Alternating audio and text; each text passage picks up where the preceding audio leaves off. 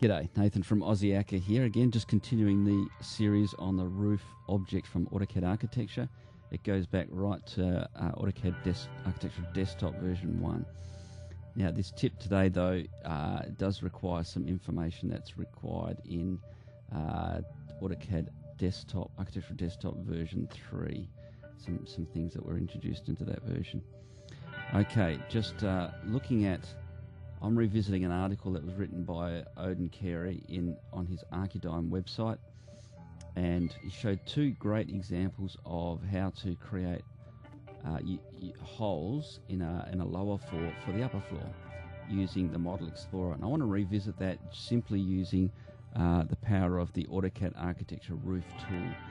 Now, quickly on the first example he gave, I take the tool palettes, the Design tab, and I right click on the Roof tool and apply tool properties to line work, and it's very easy to create my roof from that, and I can obviously change all the parameters of that in the properties palette.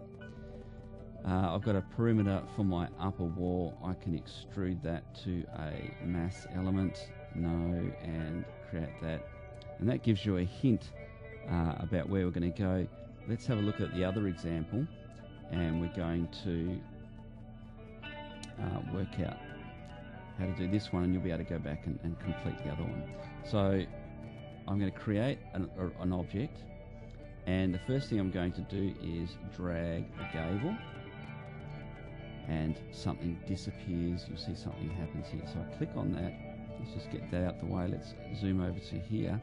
You'll see our gable didn't happen. When you're doing a roof, if I'm doing a square object, there'll be some clashing sometimes on very small, any measurements really. There could be clashes with the square roof. I'm going to change that to plumb, and you can see my gable pops up, and that is simply due to the clash with the overhang. Now if I do this, the other way to do it, edit edges, go to the slope, select 90, and we're done, and we've got our roof shape. Alright, but how do we deal with cutting the hole? We cannot cut a hole.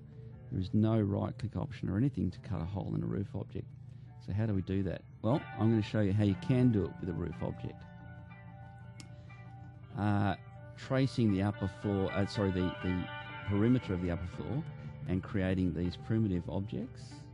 I've got to do them one at a time because they're different objects. Now I'm going to do one in a mass object. Okay, and just checking that elevation that's caught me out before, making sure these two elevations are sitting down, and this one is at 0 elevation. Yep. What I'm going to do with this one, I'm going to extrude, because you can actually do this with many different objects. You don't need to use mass elements. You can use curtain walls. You can use all sorts of things to add objects or shapes to your overall shape. Now we're next going to call up the Model Explorer. Autodesk thought they'd hide this from you. Why? I'm not sure. It's not found on the ribbon until you actually create one, so that's really helpful. We're going to create a new grouping. We're going to select the roof, and we're going to select a couple of the components, and we're going to put a location in the corner here, and that's just gives us these little tag options to do some complex editing later. Now you'll see in the object we can also come in and we can say add some couple of extra objects, and what they do is they become part of the model in Model Explorer of a mass group. What we do is we simply take these, and I haven't got any right click option, and that's because I've got the thing selected. Alright, so what we do in here, we can right click and select subtractive. For each one of these you can select an additive if you want to add a complex shape to a roof, but we're going to just make these subtractive, and you can see that each of these elements in there, the roof, alright, and we'll have a look at the mass group as a whole. Voila, what we have is a hole. Now you can do AEC mass element and go to the convert option, see, and convert things to mass elements. The problem is though that once you create that object, you can never go back. You don't have the intelligence of the roof object.